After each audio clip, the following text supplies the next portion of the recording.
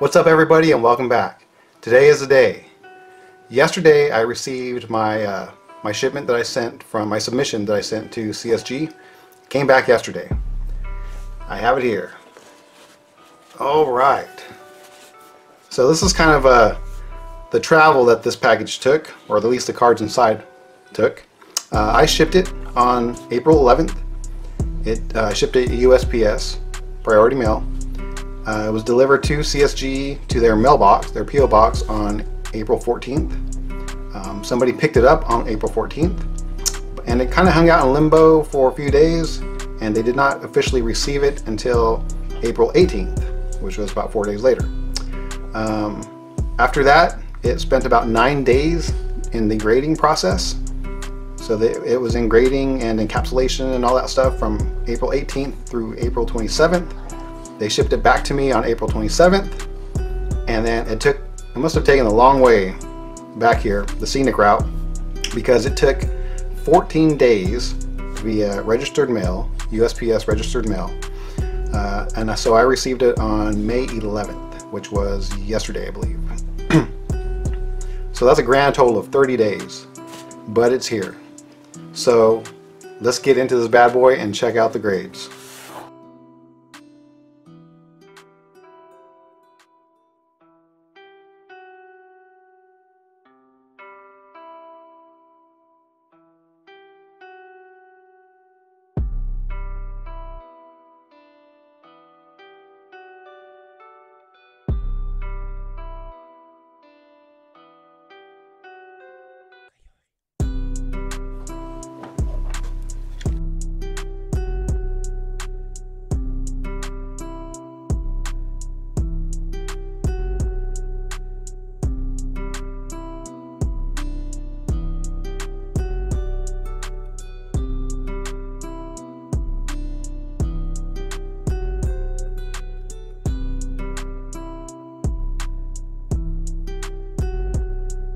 Okay, let's get started. This first one is a Magic Johnson rookie card. It's a 1980-81 Topps. It's the 3-panel type of card. It's got Magic Johnson, Julius Erving, and this John Van Bredekoff, per fellow. I'm not sure who he is, but he's on there. Okay, I was expecting, I didn't think any of these cards were in that bad of shape, so I'm kind of expecting at least 5s or 6s on everything, but let's see what we've got here. So this first one, that's how we're gonna see how we start this bad boy off. This first one is what, a 3.5.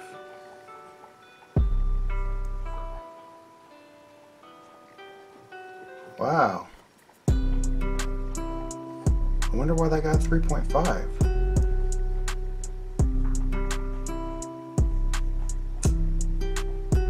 I mean, I don't see any like wrinkles or anything on there.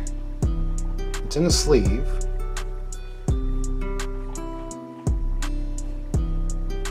Wow. Okay, well, I guess that's how we're starting this thing off, with the 3.5. Okay, well, I guess I will be getting lower than a 5 on some of these. That one's kind of crazy. I don't really get that, but okay. All right, well, let's see how this next one does, because I'm a little nervous now. Okay, so this next one was my Willie Mays 1959 Topps All-Star card. This Bazooka Chew of the Champions, number 563. Okay, hopefully it's better than a 3.5. Man, okay, all right, sorry. Here we go. Nice, a 7. Okay, looking up. Things are looking up. All right, I can handle a 7. That's a nice looking card too. All right, so 7. Things are looking better. All right, cool. Let's cover up that 3.5. We don't want that ugly 3.5. Okay, this next one is another Willie Mays card. I believe this was yeah, the Catch. This is an in-action card for the Catch. It's a 1959 Topps. Card number 464, Baseball Thrills, photo action photo, or action photo. And we got a 6. Okay. I can handle a 6. This is a pretty nice looking card too. It was in really good shape. Corners and everything look pretty good. It is off-centered. So I knew it wasn't going to get a really high grade. But everything else about it looked pretty good. Okay, 6. I can handle that. I was expecting something around like that. Okay, this next one is a Willie McCovey. This is my Willie McCovey rookie card, rookie cup card. 1960 Topps, number 316. It's in the case a little awkward. But the grade is a 5.5. Huh. Okay. Wow. Alright, I was kind of expecting a little bit higher. Maybe like a 6.5-ish. I mean, the color looks pretty. I guess the centering maybe is what did it in. I don't know. Okay, well, yeah, because I don't. Are there any wrinkles there? I don't see any wrinkles on there. I don't know.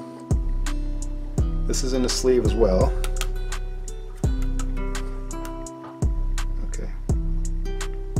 Well, that was a 5.5. Okay. I guess it's close to what I was expecting, but I expected a little bit better out of that one. Okay, Fence Busters, Willie Mays, Willie McCovey.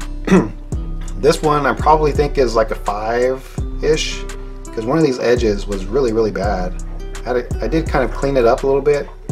I didn't trim it or anything, but there were a lot of frays that were sticking out under magnification that I kind of plucked off with some tweezers. So, let's see. Ooh, a 7. Okay, nice. Yeah, because that was really the only thing wrong with this card was that that edge. I believe it was this edge here. Had a lot of frays going on, so I spent a lot of time plucking as many of them off with some tweezers as I could. I don't know if that helped it or not, but I got a 7. Nice. So that one is a surprise. Definitely a surprise grade on that. That one I was expecting 3.5. Okay, Keith Wilkes, also known as Jamal Wilkes. This is his rookie card when he was with the Golden State Warriors. This is part of a collection that I'm trying to gather for Lakers players that have their jersey numbers retired. And this one was in pretty decent shape. I could see this one getting a 7. Maybe not. Okay, 5.5.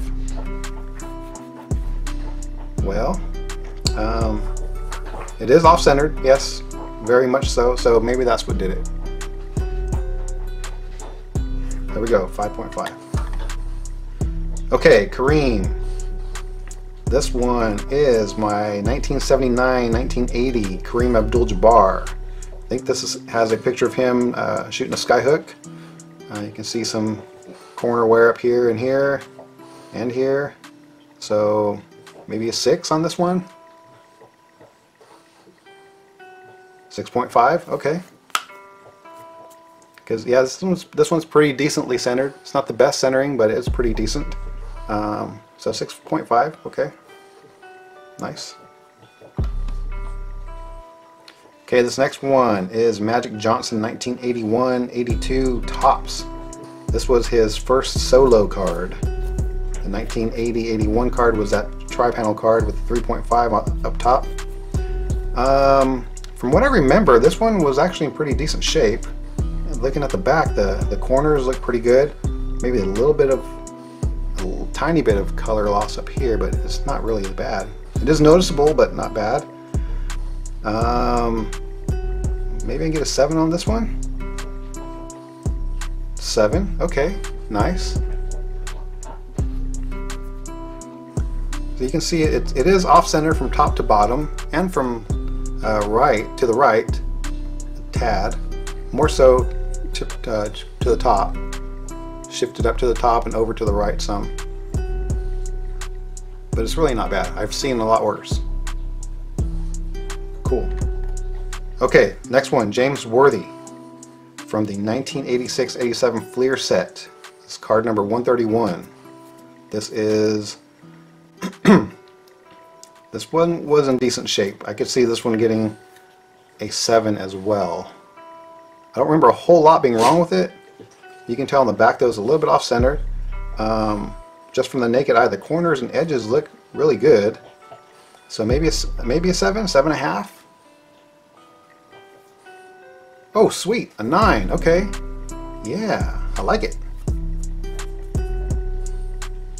You can see that it is in really good shape. Like I was saying, it is in really good shape. So nice.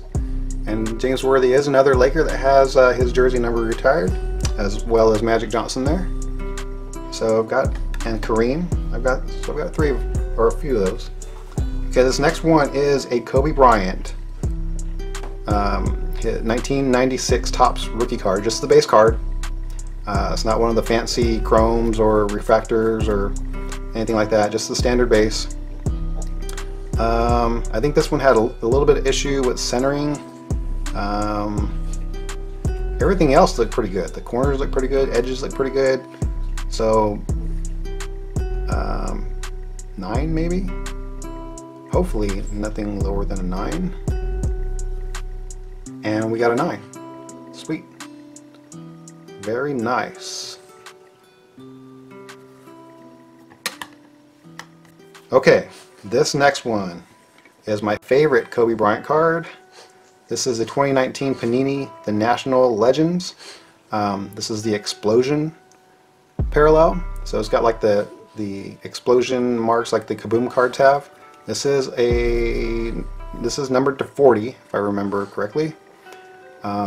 Of all of these cards, I think this one had the best chance to make a 10. Because the corners were really sharp, the edges were really sharp. I couldn't see or make out any surface flaws. So hopefully we got a 10 on this bad boy. Oh, almost. Almost. That would have been my first 10. Man. But as you can see, this card is pretty cool. Man. Oh, okay. Well, 28 or 9 out of 40. But I still love this card. This card is still my favorite. Alright, cool.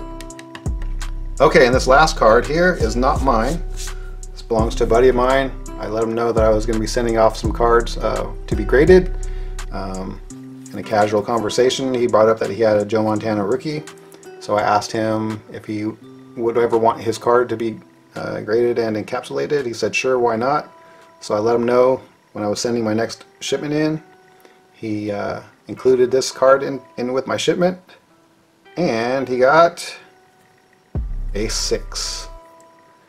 And that's probably warranted. When I was cleaning this card up and getting it ready to go, I noticed there were some marks, little tiny marks right here and somewhere else along here. 2 little marks, like something kind of grabbed it or pinched it.